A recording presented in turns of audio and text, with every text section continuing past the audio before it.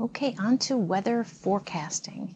And at the very start of this semester, I made available to you a document kind of pulling together something called Weather Proverbs, and which kind of each one of us can kind of sense changes in humidity and temperature and barometric pressure, and kind of make some judgments as to what the near weather forecast might be. And animals do this all the time. But why do we care about the weather? Well, we care about it being good weather for our social events, and we care about our safety and as it relates to bad weather. So weather can mean life or death, and weather can mean, do I get to see my friends and go on a picnic or not? One of the things that I've recently thought about is our NASA program, and I know it has nothing to do with meteorology per se. It does, but it doesn't, right? And as you know, our space shuttle program is,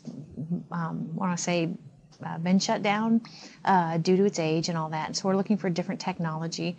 And what I've heard is that they're going to basically, instead of keeping the government necessarily directly doing the experimentation, they're going to open it up to contractors.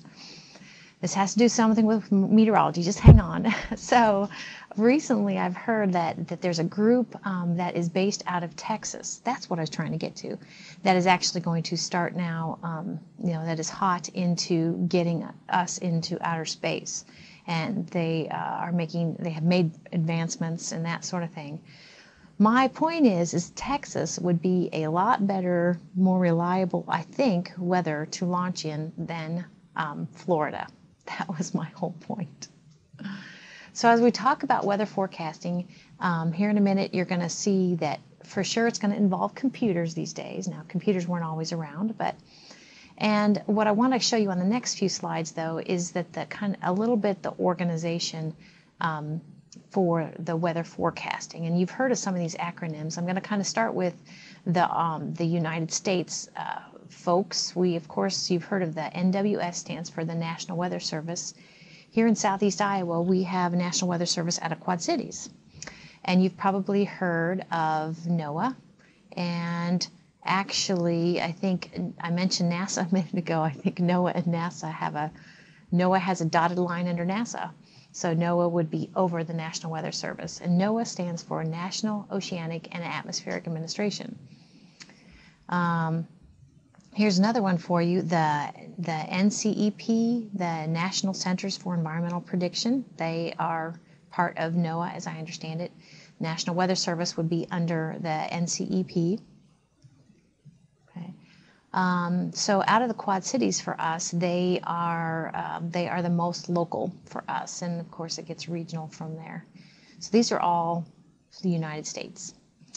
So here's some pictures. These look a little dated to me. I don't know, I see a flat screen, maybe computer there, I'm not sure. But these are just kind of some typical office at the National Weather Service. Speaking of National Weather Service, they have a couple of important branches specific for covering the United States. Out of Norman, Oklahoma, they have the Storm Prediction Center. I don't know if you remember, but recently when we talked about severe weather for us, like thunderstorms and that we have these convective outlooks that look 2, 3, 4, 5, 6, 7, 8 days out. The folks in Norman, Oklahoma are the ones that put together those convective outlooks. Then, of course, we have the National Hurricane Center out of Miami, Florida. So kind of looking a little bit worldwide, we have the World Meteorological Organization, WMO, and they have they're located they have branches in 3 locations worldwide.